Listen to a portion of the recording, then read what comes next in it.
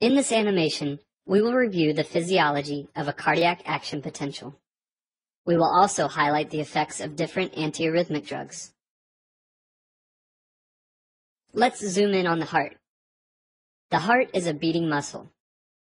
Each beat is stimulated by electrical signals that pass through the myocardium. The primary pacemaker of the heart is the sinoatrial SA node, located at the upper border of the right atrium. Action potentials originate in the SA node, and then spread through the two atria, causing them to contract. Once they reach the atrioventricular node, they continue down the bundle of His, which divides within the interventricular septum into right and left bundle branches. From the apex, action potentials are then carried by Purkinje fibers to the ventricular walls. Let's take a closer look at the myocardium to show the events occurring at the cell membrane level. Under resting conditions, the inner surface of the cell membrane is negatively charged, whereas the outer surface is positively charged. This difference in electrical charge across the membrane is referred to as the resting membrane potential. We will now review the action potential of a ventricular myocyte, a fast response type of muscle. The action potential of a ventricular myocyte occurs in 5 phases, numbered 0 to 4. Phase 4 is the resting membrane potential. It's about -85 to -95 millivolts in normal cardiac muscle, and is the membrane potential when the cell is not being stimulated. Let's take a look at the cell membrane during phase 4. The membrane potential at rest is largely determined by potassium permeability, with the inward rectifying channel, labeled as IK1, being the predominant open channel during this phase. Sodium-potassium ATPase pumps help maintain the electrical gradient across the membrane. For every 2 potassium ions these pumps transport inside the cell, 3 sodium ions exit the cell. Once electrically stimulated, a myocyte proceeds to phase 0.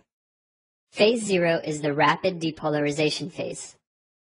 This phase is the result of fast sodium channels opening. This causes a rapid influx of sodium that induces a reversal of transmembrane voltage. The inner surface now becomes positively charged, and the outer surface negatively charged. We will now proceed to phase 1.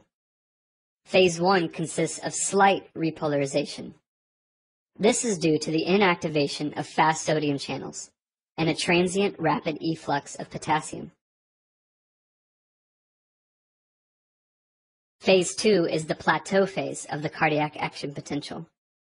It is sustained by a balance between slow inward movement of calcium through L-type calcium channels and an outward movement of potassium through slow delayed rectifier potassium channels, labeled here as IK.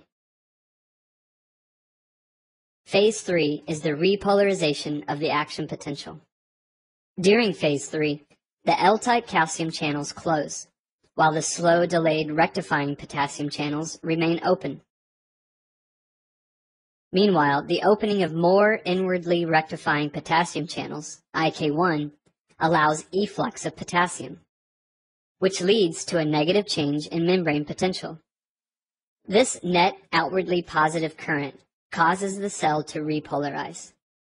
The delayed rectifier potassium channels, or IK, closes when the membrane potential is restored to about -80 to -85 millivolts, which is represented in the lower window by the green dot.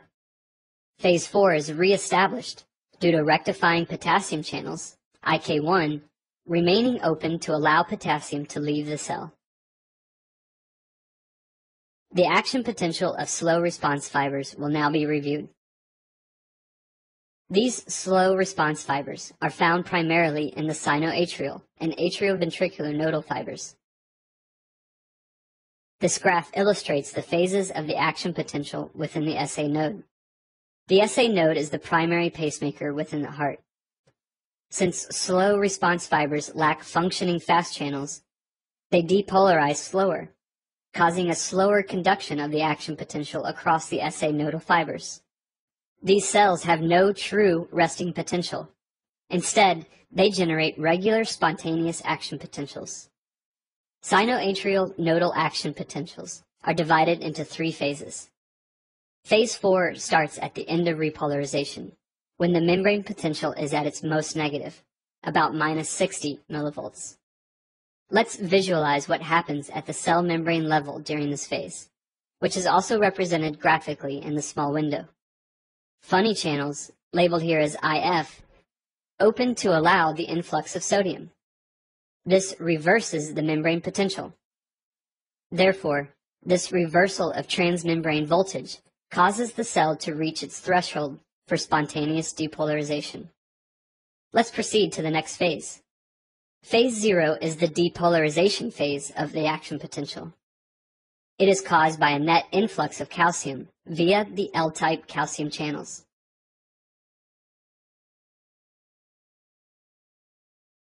This is followed by repolarization within phase 3. During this phase, a rapid efflux of potassium occurs via delayed rectifying potassium channels, IK. Once the cell is completely repolarized at about minus 60 millivolts, as seen on the graph, the cycle repeats spontaneously. Antiarrhythmic drugs are used to restore normal rhythm and conduction. They directly or indirectly alter membrane ion conductance, thus altering the physiology of cardiac action potentials. We will first review the Class 1 antiarrhythmic drugs. Let's take a closer look at the ventricular wall and zoom in on a cardiac cell. Sodium channels open during phase 0 to allow influx of sodium into the cell, resulting in depolarization. Class 1 antiarrhythmic drugs are sodium channel blockers. They bind to and block the fast sodium channels. The steep slope of phase 0 depends on the rapid influx of sodium through fast sodium channels. Blocking these channels thus decreases the slope of phase 0. The amplitude of the action potential is therefore also decreased. In addition to decreasing the slope of phase 0, sodium channel blockers alter the duration of the action potential, and thus the effective refractory period, or ERP. This is the period of time when a new action potential cannot be initiated. Class 1 drugs can be divided into 3 subgroups, each with a different effect on the effective refractory period. Class 1A drugs, such as quinidine and procainamide, increase the effective refractory period. Class 1B drugs, such as lidocaine, decrease the effective refractory period. Class 1C drugs, such as flecainide, have no effect on the effective refractory period. Let's now proceed to the next class of antiarrhythmic drugs. Class 2 antiarrhythmic drugs. Let's take a closer look at the ventricular wall and zoom in on a myocyte to show the action of the Class 2 drugs. Under normal conditions, norepinephrine binds to beta-1 adrenoreceptors on myocytes. Beta receptors are G protein receptors, coupled to GS proteins, which activate adenyl cyclase to convert ATP into cyclic AMP. Cyclic AMP then activates protein kinase A, which then phosphorylates L-type calcium channels. This causes them to open and increase calcium entry into the cell from T-tubules. The calcium that enters the cell attaches to ryanodine receptors on the sarcoplasmic reticulum, causing the release of stored calcium. Calcium ions then diffuse from the sarcoplasmic reticulum into the sarcoplasm, ready to bind troponin of myofibrils. These events contribute to increased contractility of the heart, also known as inotropy. Class 2 agents are beta blockers, such as atenolol, propranolol, and metoprolol. They act by binding to beta-1 adrenergic receptors, blocking norepinephrine, and thus inhibiting normal sympathetic activity on the heart.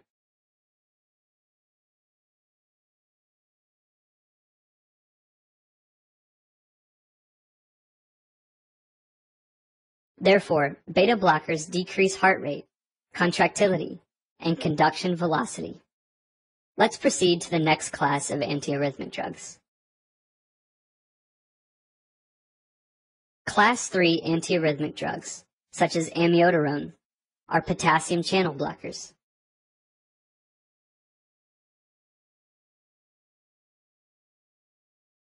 By blocking these channels, they prevent the efflux of potassium during repolarization.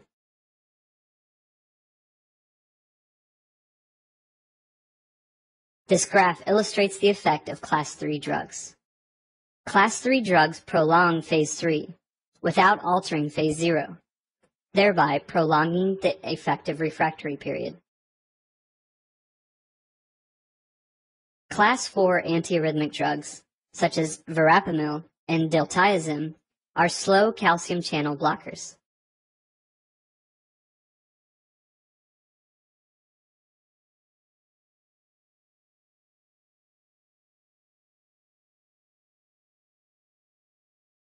By blocking these channels, these drugs decrease the influx of calcium, thus slowing the rate of spontaneous depolarization during phase 0 of slow response fibers, such as SA and AV nodal fibers.